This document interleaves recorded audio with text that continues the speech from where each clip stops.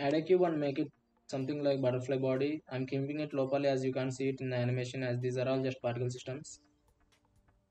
Now we add an image and add a plane. Go to edit mode and pick a knife tool and trace out the edges of the wing.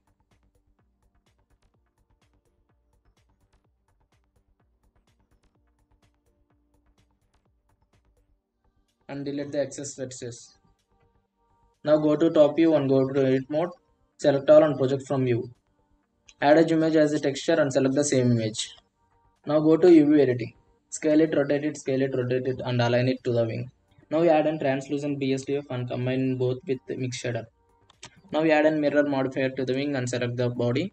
For animating wings, add shape shifting keys to the wings. Make the value to 1 and rotate it on Y axis. Add a keyframe with value 0. Now go 5 frames forward and add another keyframe with value 1. And go again with 5 frames forward and add another keyframe with value 0. Now go to graph editor and select modifiers. Then choose cycles. There you go, we have animated butterfly.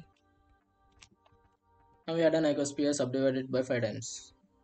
Go to particle settings and give a number of 3000, start at 91 and left them out 50. Turn off the gravity. Now we add a force field and give a strength of -3, noise amount of 10. Now turn on auto key. Grab the force field and move it on random directions by playing the animation. So it will add the auto keyframes.